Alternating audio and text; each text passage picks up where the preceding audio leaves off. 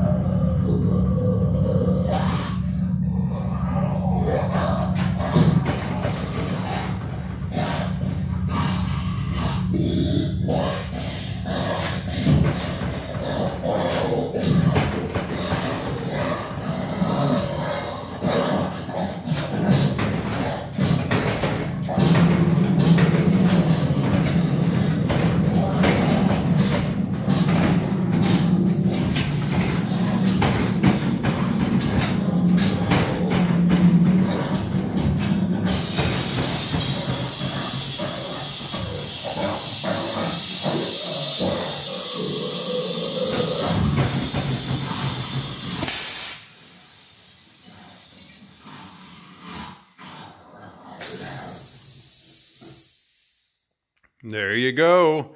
Not sure if you could tell in the video or not, but the zombie protrudes through this sign, pushes through. This is Stretch Effects material. Looks like metal, but it's actually rubber. So I pushed through something that's supposed to emulate the zombie head out of that. And then through this little knot here in the wood, 80 psi of air shoots out with an air blaster and really startles anybody that's standing near it. Had quite a few issues. This thing moves pretty violently and shakes pretty violently.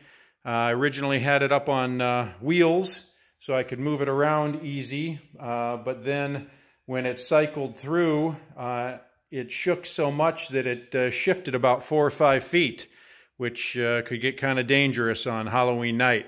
So I raised it up on a platform. The shaking also caused me to have to remote all of my electronics.